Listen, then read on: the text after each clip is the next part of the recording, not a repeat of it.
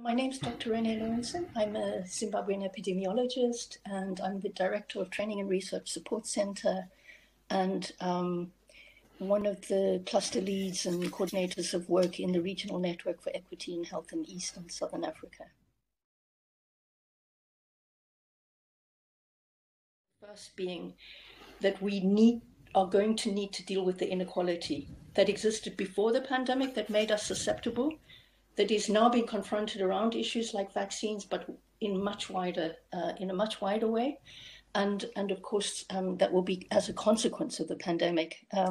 There's talk about a K-shaped response where those who are better off will be increasingly better off after the pandemic, and those who are worse off will decline even further.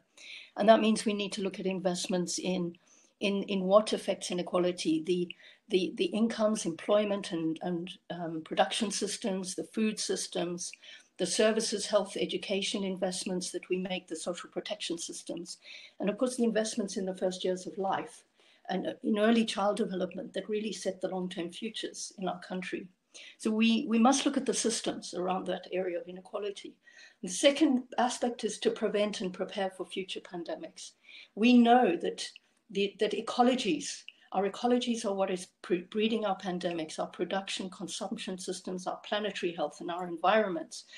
And beyond developing the technologies to cope with these pandemics, we need to actually prevent them, because otherwise we are just chasing them all the time. And that means looking much more closely at the community systems and the way we are bringing people in much closer contact with animal populations through monocropping, through extractive industries, etc., so that we don't generate the risk of pandemics. And in our region, we are already confronting Ebola, anthrax. We have regular problems of cholera. We need to live in a world where we are not constantly confronted by epidemics or pandemics due to ecological sources.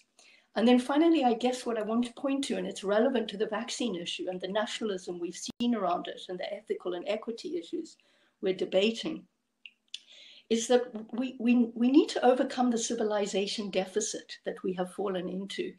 Our technologies are actually advancing ahead of our humanity. And I think the vaccine issue has really pointed to that, which means thinking about the values of collective interest and solidarity that go along with our scientific and technological developments and the ethical principles that govern them. Thinking about the balance between the social, ecological, material issues in the way we move forward as a society so that we don't get such significant imbalances between these different areas. And then, of course, respecting and listening to knowledge from different sources, not only from the kind of very specific technology sources, but also from the ways in which these technologies affect and intervene in our societies and the ethical and values-based nature of how we use them. So I think we need to overcome our crisis of civilization in as much as we are dealing with the climatic and pandemic crises as well.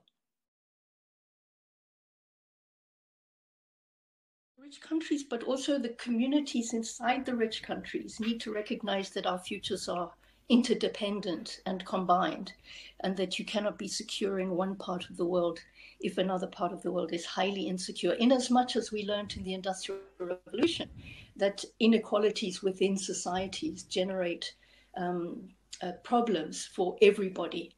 So I think we are looking for the richer countries to realize that we are working in an interdependent world and to exercise these more collective interests when we are making decisions. And part of that is actually, we need to recognize that Africa is actually a net exporter of wealth and resources through the extractive sectors, through the use of biodiversity from our regions, etc.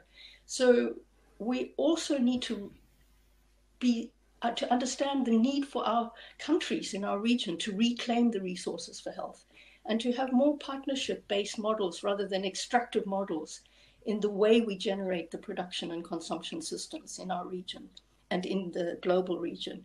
And I think this is not just for us, it's for the global community as a whole, because we are escalating towards ecological, climatic, pandemic threats that we will not cope with unless we see ourselves in an interdependent world? Well, obviously, one of them is the TRIPS waiver. And I think the recognition of the need that distributed local production is the only way we are going to be able to secure access to essential health products.